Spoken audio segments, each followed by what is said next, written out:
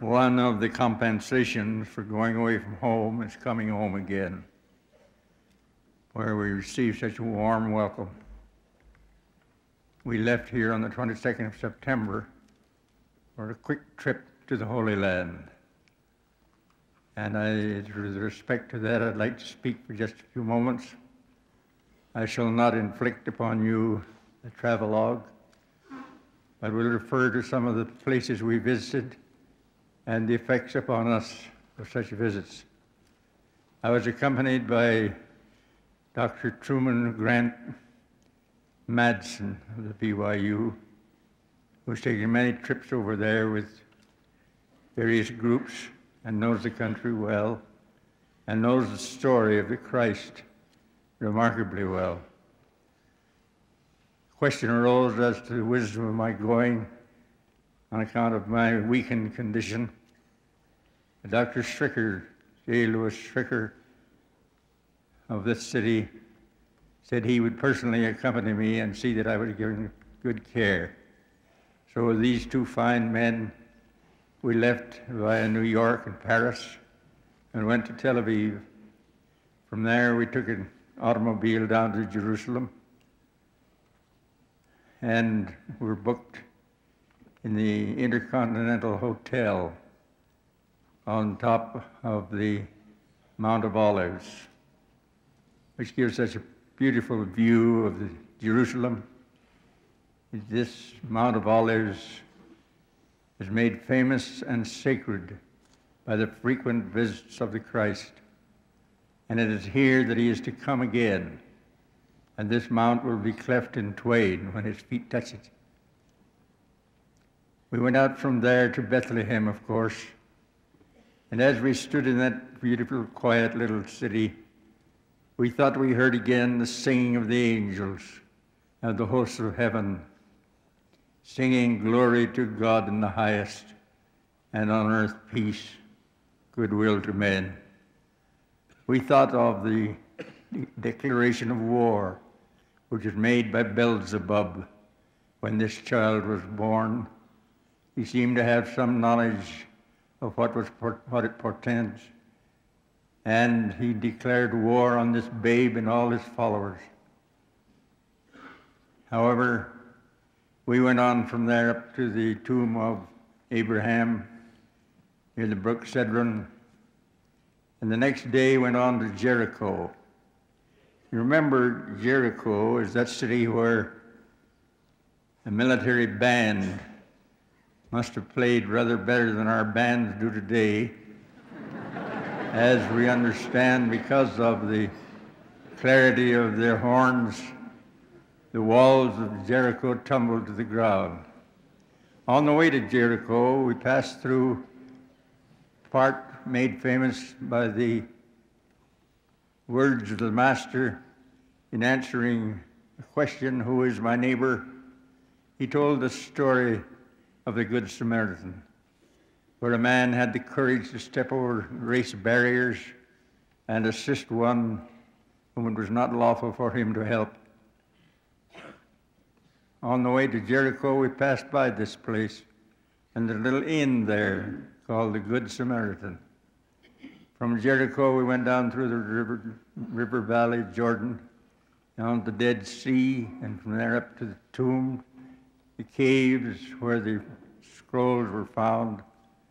It was a glorious trip, and upon returning to Jerusalem, we took it upon ourselves to go again into the Garden of Gethsemane. Here it was that Jesus suffered his greatest pain. Here it was he sweat drops of blood. And as he knelt there in the garden alone, his disciples having remained outside, he said, "Oh God, if it be possible, let this cup pass from me. Nevertheless, not as I will, but as thou wilt." I thought as I stood there and remembered those words, how wonderful it would be for all of us if we had the courage and the insight and the fortitude, whatever may happen to us, to say, "Not my will, but thine be done." That attitude makes any burden lighter.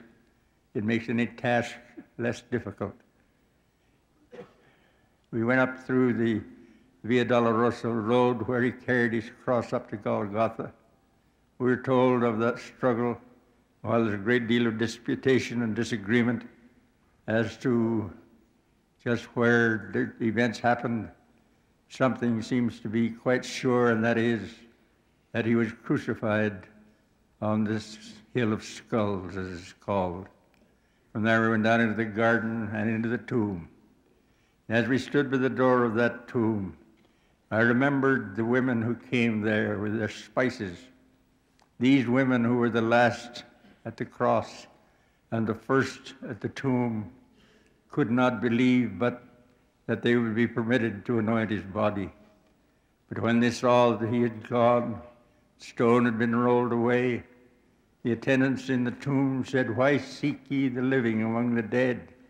He is not here, he is risen." They could not comprehend the meaning of what they heard. And then Mary, turning, had a glimpse, doubtless the feet and ankles of someone standing near. She thought it was the gardener. And she did, "I have come to find the master. Tell me where you've laid him, and I'll take him away." Jesus reached forth his hand and said to her in that voice which only he could use, "Mary." And she was about to embrace him as she looked up and saw the face of Jesus the Christ. It was a remarkable feeling we had as we stood and remembered these things.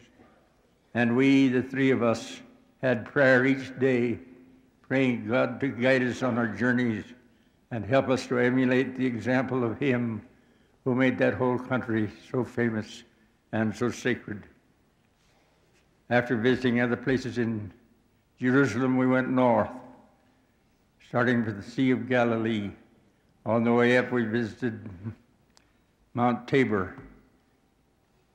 represented to be the Mount of the Transfiguration, where Moses and Elias met with Jesus and Peter, James, and John, and he was transfigured before them.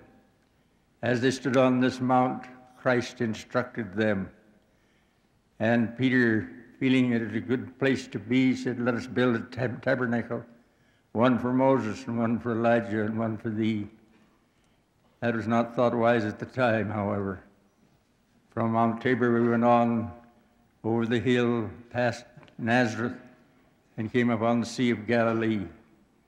All of us gasped as we came over the hill and saw this beautiful little valley, green all around, a quiet lake or sea.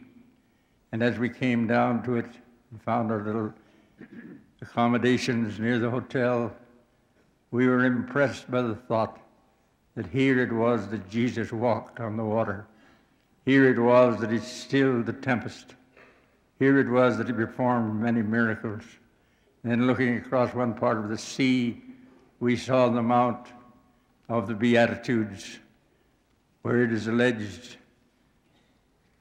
the Sermon on the Mount was preached. It was immensely impressive, and we went home that night with thanksgiving in our hearts that we belonged to the Church of Jesus Christ, he who led his people in that forbidding country and was led by them to the cross. Upon returning, we went down through various valleys. We saw little cities on the hillsides on both sides of the road. We were impressed as we came into Nazareth. It also is a city on a hill. Jesus lived there for a time, and because of that fact, he was known as the Nazarene. We went back into Jerusalem, and there, day after day, we visited points of interest in that great city. I tell you these things to indicate that the object of our visit was to get closer to him, to come home with increased devotion, increased commitment to his work, increased assurance that he is the Son of God. As Brother Anderson has told us this afternoon, Peter said what a lot of us would like to say when Jesus asked him, "Whom sayest thou that I am?" He said, "Thou art the Christ, the Son of the living God." Jesus said, flesh and blood did not reveal that unto thee, but my Father which is in heaven. I want to tell you, my brethren and sisters, as is my calling as a witness of Christ, that I too know, and I know it from the same source that Peter knew it, for flesh and blood has not revealed that knowledge unto me, but our Father which is in heaven. And from the bottom of my heart, I say to him and to you, as I look up and think back over our trip through the Holy Land, and I say, thou art the Christ, the Son of the living God, and I know it as I know that I live. God bless you, my brethren and sisters, and all of us, that we may devote ourselves to his work, to one another, that we may follow the example of those who have spoken in this great conference. Some of the sessions of the conference I looked at in the television, and I remember the words of President Joseph Fielding Smith, the opening session, when he gave the keynote address, advising the saints to follow in the footsteps of the Lord.